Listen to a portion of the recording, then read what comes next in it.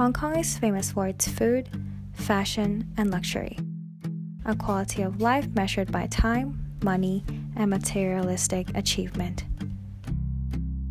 But underneath that prosperity and stability, we also have another side, completely opposite of material consumption, our appreciation of art.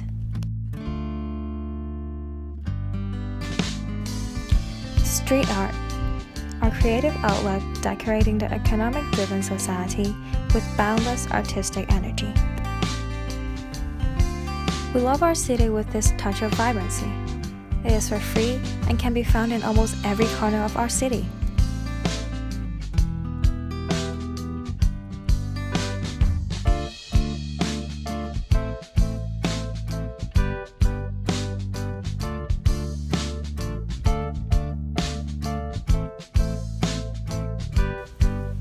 Walking between colorful walls, we found joy and cheerfulness. In a world with misfortune hidden in different corners, a bit of positivity is what we need.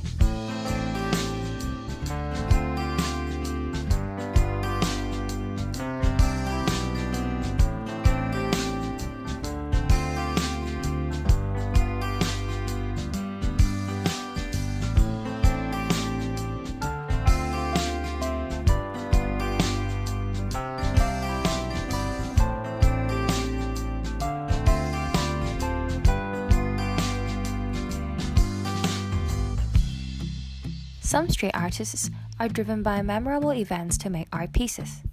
Like Margara here, who did her street art driven by the Umbrella Revolution in 2014.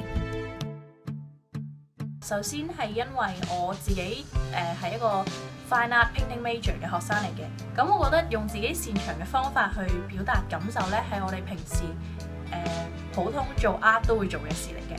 咁有啲情緒、有啲訴求啦，我放咗喺幅畫入邊，我希望觀眾係會感受到嘅。Invader 嚟香港啦，都做咗一系列用正方形用格仔砌咗啲卡通人物嘅樣啦，喺唔同城市入邊唔同嘅地方度嘅。係我覺得有趣嘅地方係佢啲 work 俾人移除咗之後咧，個迴響反而比仲喺度嘅時候更加大嘅。喺我畫畫嘅時候咧，會有一啲都係嚟佔領嘅家長帶住小朋友嚟問，可唔可以參與，可唔可以一齊畫啊？